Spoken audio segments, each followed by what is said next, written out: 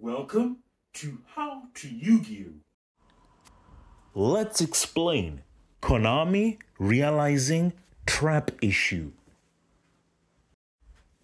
Alrighty then, so in this video, I'm going to talk about the trap issue that Konami has realized in Yugioh.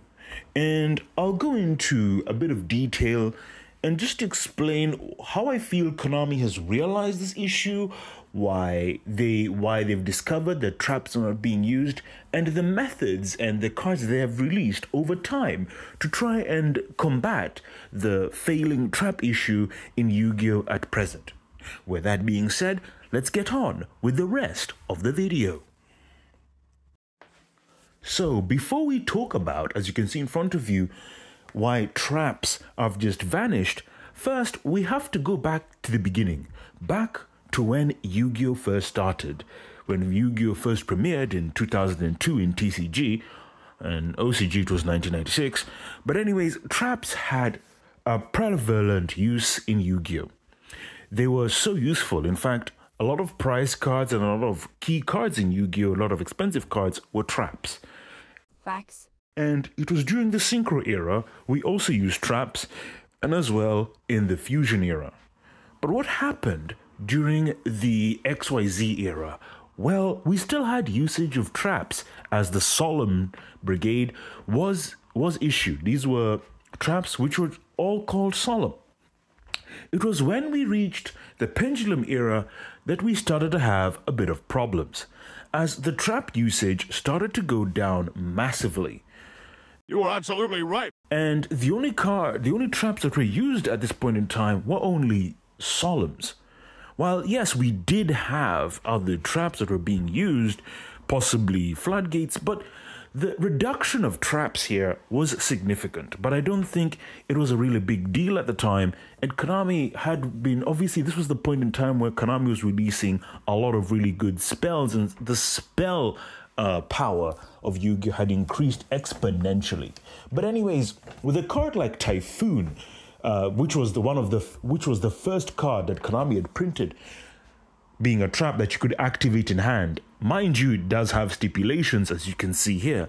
It was a step for Konami seeing a way forward for traps. As they had powered up spells, they powered up traps as well with the introduction of Typhoon. And so they looked at this and saw like, yes, this is going to be good. Traps are going to keep up with spells, and it was going to usher in a new age. But what happened? Typhoon fell by the wayside and did not catch on in the competitive scene. In fact, it is one of the worst first hand traps, that's an actual trap, that failed on a colossal level. Believe it! Now, why did this card fail? Potentially, it came out also the same time as Twin Twister came out and other back row removal came out. But it doesn't make any sense, right? Why this card failed. We still had cards like Imperial Order that could negate spells. There were plenty of cards like Vanity's Emptiness. Plenty of Floodgate cards existed in the game that were traps. And plenty of these Floodgate cards could deal with spells. And Typhoon was, we could say, a breath of fresh air that Konami had printed to deal with these problematic cards that you could activate easily in your hand with Typhoon. So why did this not succeed? And I think this is something that definitely baffles Konami to this day. But it was in this that they realized that things needed to change. And so when we entered the Link era, they had begun to notice that traps and their usage had basically gone. At least in the Pendulum era, Solemns were used, but now not even any kind of trap card was used, and it was a really dire straits. In fact, the usage of traps had fallen off so much that I don't even know, was Solemns used unless the card was related to the archetype itself? Just the general use of traps was completely abandoned. It was only with the introduction of Infinite Impermanence Did they think maybe they should make a trap like a hand trap, like Effect Veiler, for example, make that into a trap and make it so you can activate it from hand? Was a stroke of genius, as this was a way to implement the color mechanic into the game and other things. And to this day, Infinite Impermanence is the best introduction to the color mechanic in Yu-Gi-Oh! No other card has come close to introducing a new playing mechanic in Yu-Gi-Oh! Unlike Infinite Impermanence. I can't deny that. It's just the truth at this point. Yes, you can say that Mech Knights were there, but since its inception and since its release, Infinite Impermanence has always been a competitive staple. And so it goes to show that traps were useful. So what happened later? Indeed, what happened later? You see, Konami had actually discovered an issue. Outside of just Infinite Impermanence, traps were no longer used in the Link era as of 2015. Just the general usage of traps had dwindled. And so they released a board-breaking card like Evenly Matched, which, yes, was really good, and yes, would promote the use of that card in particular, but it didn't save the issue of traps as a whole just completely vanishing from the playing scene. What was going on? Konami basically knew that they had made spells completely busted, and they were trying their best to find a way, but Evenly Matched gave them a clue. It gave them something and a way to find the process forward, finding the way, right, to revive traps again. So, Evenly Matched worked. Why did it work as a hand trap? As they had gathered details and data, they had noticed that Evenly Matched worked was because it was a card that was able to going second, and was able to do a lot of things for the losing player going forward. So, the theory would go, surely, if we made a normal trap with the abilities of Evenly Matched, then surely this would also be mass adopted into the competitive scene. In theory, it looks all right. And with this thought process in mind, we go to the next slide as we can see the card that was released in 2023 known as Weighbridge. For all intents and purposes, Weighbridge is Evenly Matched, but just acting as a normal trap. True, like its activation conditions, say you need to control 2 or more monsters than your opponent does, but for all intents and purposes, this is Evenly Matched. Yet, when this card released, no one played it. In fact, this is a trap that just failed on release, failed to gather attention, and failed on all fronts to put traps back onto the map. And again, Konami was back turning their hands on their heads. What was going on with traps? They had clearly seen that with the usage of Evenly Matched, that card was everywhere. And so the idea was if you made cards similar to Evenly Matched, they would automatically get play. Yet, Weighbridge is a good card. It is not a bad card at all. And with following the trajectory of Evenly Matched and Imperm, this is a card that helps in going second. So what went wrong here?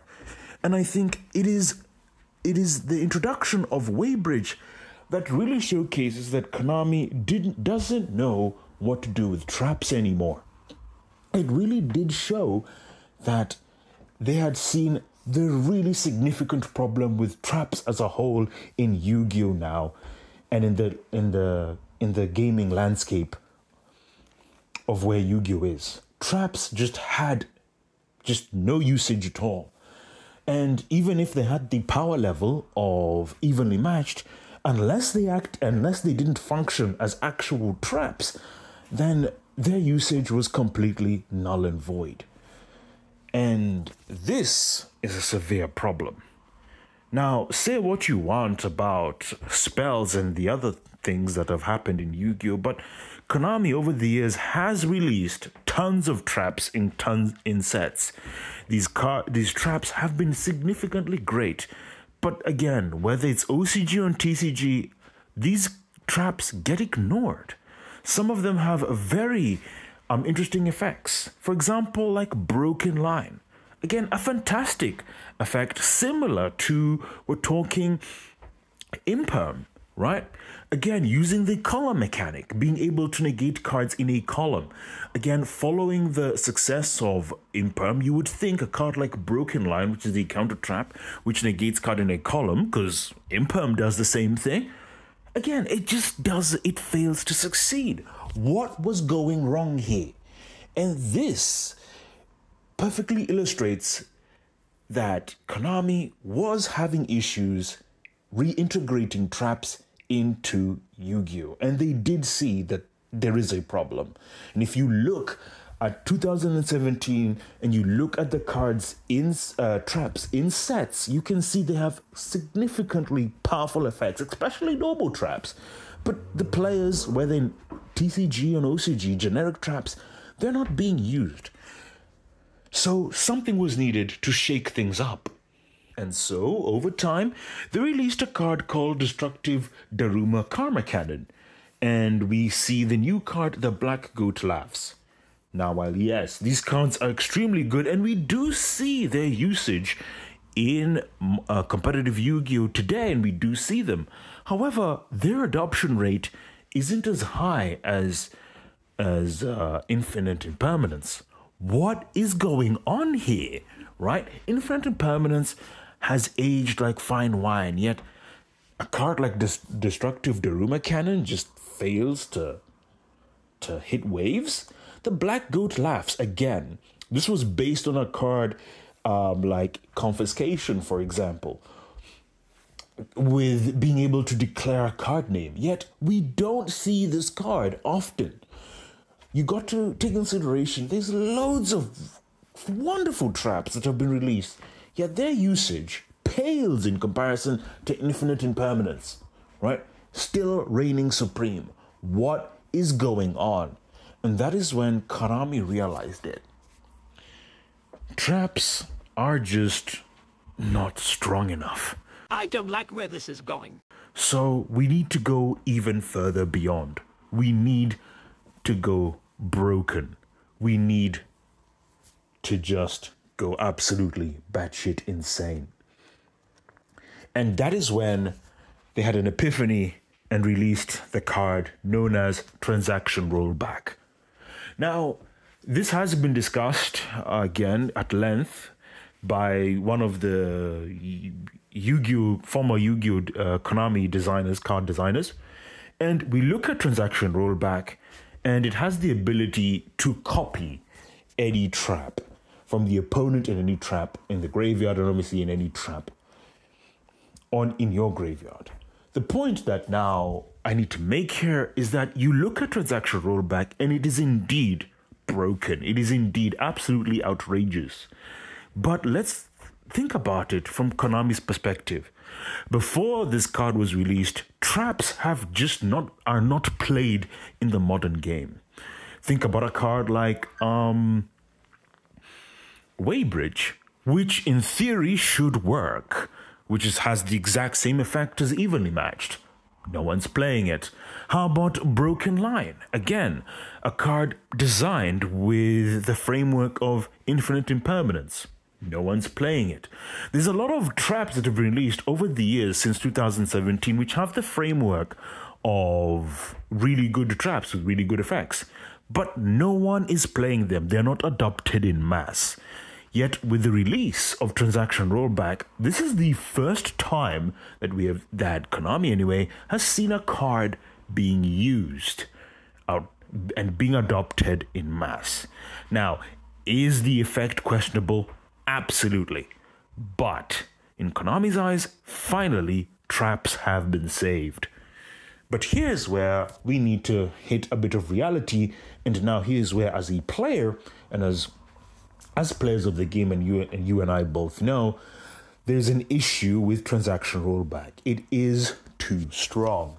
It is way too powerful, and we have learned time and time again, whenever you have effects that copy other effects, not only does this destroy game balance, but it also means that designing cards in the future is going to be a problem.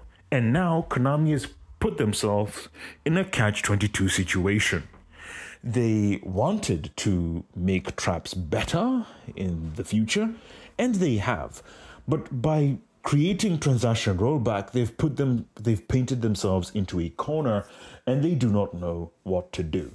Now, the consensus, obviously, from Konami right now is to leave transaction rollback into the game, because at least traps are getting actual usage now and are getting mass adoption.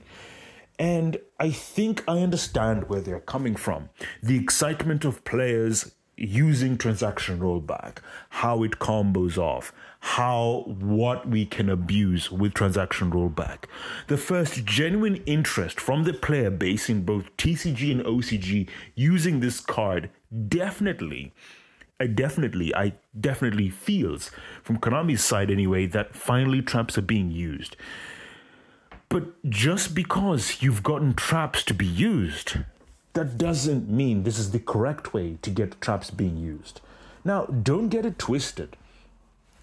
Destructive Daruma Cannon and other cards that I've mentioned in this video, sure, don't have a huge adoption rate as Infinite Impermanence, but they shouldn't be considered failures, and I think Konami has prematurely considered these cards failures because they haven't had an adoption rate like Infinite Impermanence. They haven't just been in every format all the time, every time. Traps have just been left by the wayside, and it is a bit sad that transaction rollback is what is essentially keeping traps afloat right now. It's very sad. Extremely.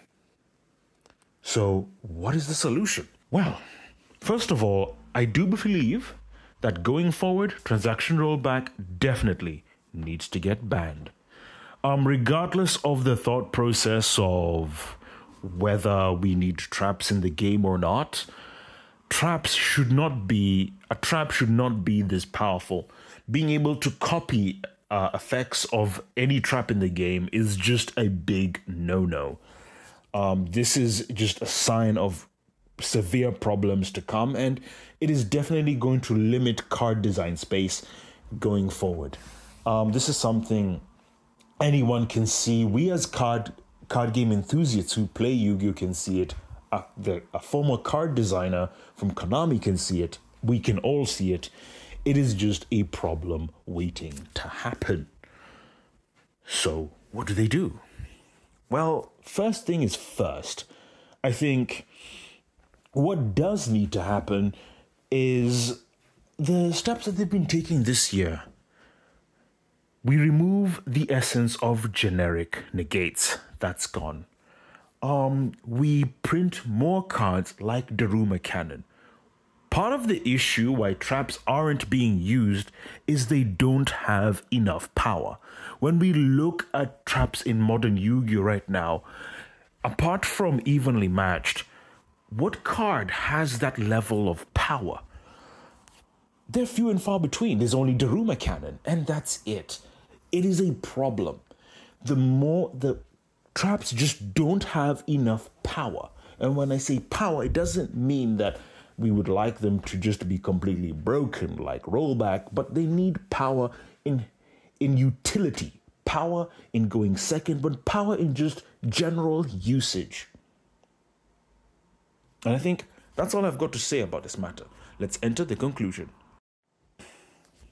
So, we're going to go to the overall conclusion.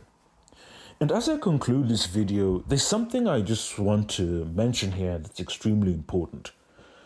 Konami has finally realized that the trap usage in Yu-Gi-Oh! Is dwindling and is completely in dire straits. And the argument is true, creating a card like Transaction Rollback does, yes, in the immediate future or immediate short term, increase the usage of traps. But what it does, they fail to realize, just because you can copy other traps doesn't mean that you should. Okay? These are two different concepts, and copying effects is not the solution to get more traps to be used in Yu-Gi-Oh! Traps have to stand on their own merit, not by copying other cards. Copying effects is not the solution to get a mass adoption rate. What they need to do is the same thing they did, but with infinite impermanence. Add a new mechanic to traps. The reason why infinite impermanence works so well is it can be used as a normal trap to negate an effect, but you can also use it as a hand trap to also negate an effect. Something like Dominus Purge, for example, the Dominus series, can be used as a hand trap, okay, to stop adding a card, but you can also use it as a normal trap to stop adding a card. What needs to happen is that you need to give traps bonuses for being able to be used in different ways. Now, the Dominus cards that we've seen released this year is, I think, a very good start for how traps should be designed going forward, where they have extra effects. Sure, the Dominus cards have a restriction when you use them from the hand, but the fact that you can also still use them as normal traps as well is really good, because just as a normal trap, it is still useful. And I think that, to me, is how traps need to be designed going forward. They need to have multiple uses, but they also need to function just as traps, okay? And they need to, the trap usage for them is just an extra benefit. It needs to be seen as a benefit and not as a loss. So overall, what I'm saying is, if traps are to succeed in Yu-Gi-Oh! And if Konami is to realize that the trap usage is not getting mass adopted, then design traps to be better. Give them a higher ceiling, more power, more diversity, more utility.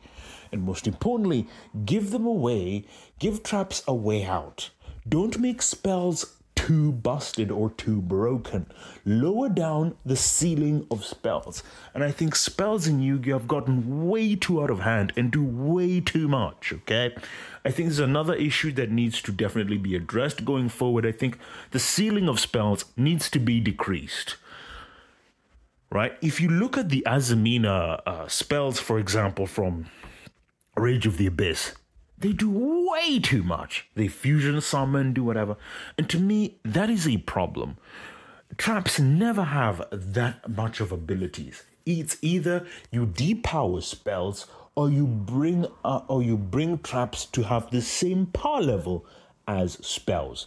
And I think, to me, what needs to happen is traps need to have the same power level as spells have in Yu-Gi-Oh! And currently, traps are completely lacking in this department. With that being said, this is the end of this video, and I'll be covering more topics as a Yu-Gi-Oh! Sensei with things like these. Hope to see you soon. Goodbye. We come to the end of this video. So, as I like to say, you are one step closer to becoming a Yu-Gi-Oh! Master. My fate, right, is in your hands.